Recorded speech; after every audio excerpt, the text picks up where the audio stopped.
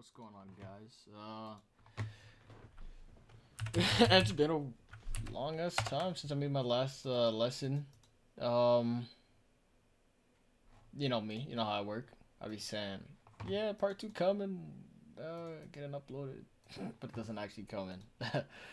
I apologize for that, but we're gonna go over in this lesson. We're gonna go over it's just a continuation of lesson 5. It's gonna be hopefully pretty sure I'm gonna try to keep this under 10 minutes, keep it very brief, but we're gonna be continuing off lesson 5. Like I said, there is a little snippet that I missed in the last one, but you know how I am. The episodes are kind of unnecessarily long, so that could be pretty damn annoying. But it's just logical operators and conditional statements, and basically all of that with just 2 new additions into the table. Okay. But besides that, I'm gonna, as you can see right here, kind of just let everybody know, I kind of have like a proper schedule kind of in my life now. So I'm gonna be doing things on point, basically. I'm gonna try to stick to this and just see how it works. But yeah, as of right now, I'm gonna be trying to fit in 2 episodes on work days, on business days, Monday to Friday. Usually I'm gonna try to do Monday and then an episode on Wednesday or Thursday and potentially Friday, depending on how I feel. That's pretty much it. All right, so we're just gonna get into this really quickly. All right, so I should actually make this conditional continued. Let me do that real quick. Conditional statements continued.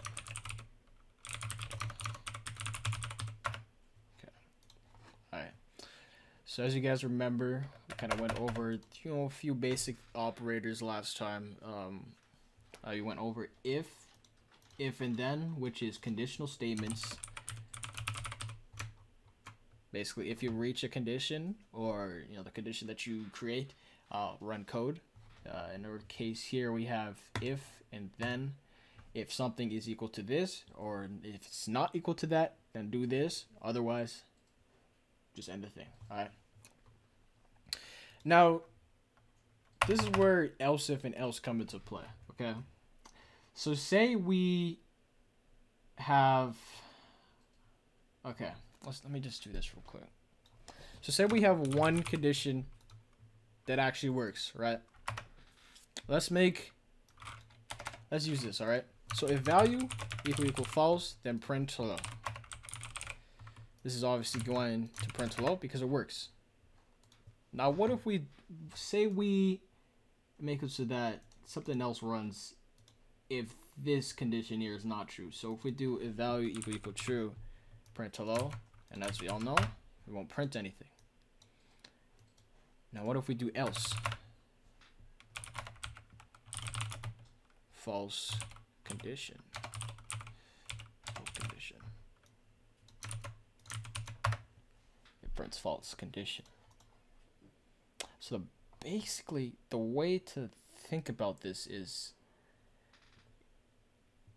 going to be the opposite of the thing you got going on here. Right? I can make a bunch of things. If 1 equal 1, and 2 equal 2, and 3 equal 3, print hello, and it's going to print hello. But what if I do, if 1 equal 1, and 2 doesn't equal 2, and 3 equal 3, it's going to print false condition. Okay. Now what is this useful for? This is useful for, like I said earlier, it's useful for if you're trying to have a condition be reached and it doesn't end up getting reached. Then if you really want something else to be run, if it's not reached, then you use else. And another thing you could use here is else if. Now, else if basically is what we got right here, but it adds another condition to it. Okay? So I'm going to do this. I'm going to go back to the basic one that we got going on there. If value equal false. Okay. Once again, print hello. Let's do warn false condition. All right, now if we do else if value equals false, then do that. Okay, we're gonna do that to true. Okay, let me just comment that out real quick. Just make sure y'all know it's false condition. Okay. Now, again, this is kind of how it works. Okay, so here we got the first condition here, right? If value equals true, then print hello, but it doesn't. So now we're gonna do another condition, but this time we're doing else if. So now this is being more direct. It's being way more direct instead of just doing else. Because this, technically, these two right here work like infinitely, no matter what you do. And what I mean by that is, if one condition here is not equal to true, or it's something that you don't want, it'll always show up here in else. But if you make it like this, else if, now you're making both of these very specific. So it has to be either one thing, and if it's not that thing, check if it's another thing. And if it is, then do what you got going on there. So it's going to print false condition, and notice it works the exact same thing if we comment that out real quick and we do false condition right there, or we just do else. We got 6 minutes on the clock. All right. Okay. Let's see. I was going to get another example here. And this is where it gets tricky. You can actually put another else inside there, I believe. Let me see.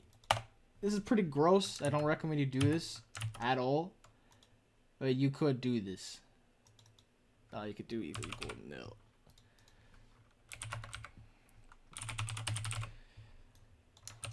This is where it gets a lot more complex. So now it's literally doing if this one isn't equal to, or if this condition works, then print hello. Obviously it doesn't. Now we're gonna check if it's equal to the second condition that we got going on. It's not. So then we're just gonna add an else here, and it's gonna basically go through here, right?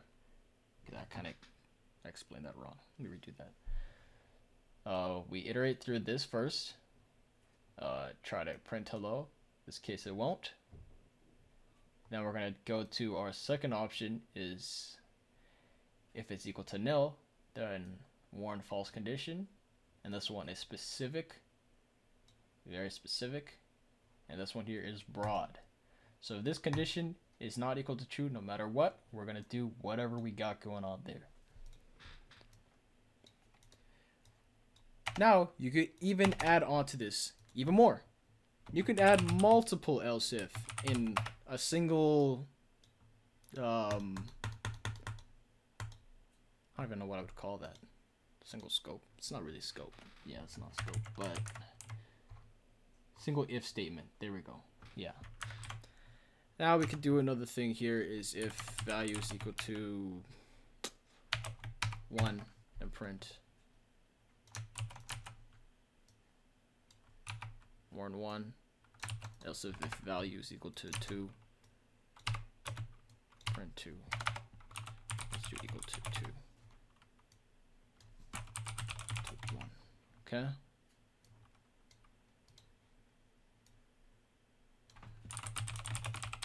Okay. All right. So we're gonna go through to the first ancestor, the whole thing right here, the whole if statement. If it's equal to true, print hello, which is not. So then we're gonna go back to the second option here. Check if it's equal to nil. Obviously it's not. We're gonna go back to the next one. We're gonna go to the next one, and it keeps going down the line. So if we do 2, we just punch that in right there, equal to 2 right there. Put 1, equal to 1. And that's kind of how it goes from there. Play around with that. Really, that's all I can recommend for you guys. You know, just like before, the best way to learn from these videos is pause the video and experiment it yourself. So what I recommend you guys do is you kind of get this down here and then you apply it with new things that you've learned in other videos. Check if the transparency is equal to something.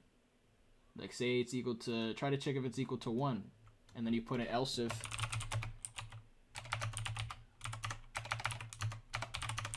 transparency equals 0.5, then equal to 0.5. And then maybe change the color to something different, right? To like blue. What the hell?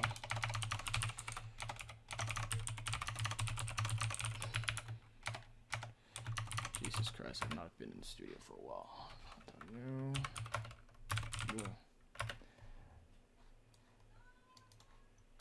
Here we could just push that up there. That's kind of what we go. What happened? See, it's printing code ran because obviously d1.transparency is equal to 1.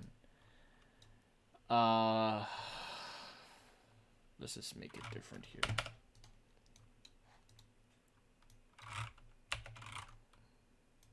Let me change that code to something else. And there we go.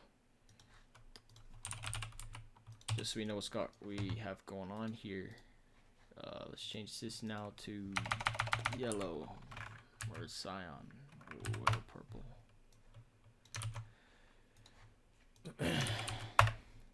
The color has changed. Okay. Oh, that's gonna wrap this video. Definitely not under 10 minutes. Okay. See you guys next time.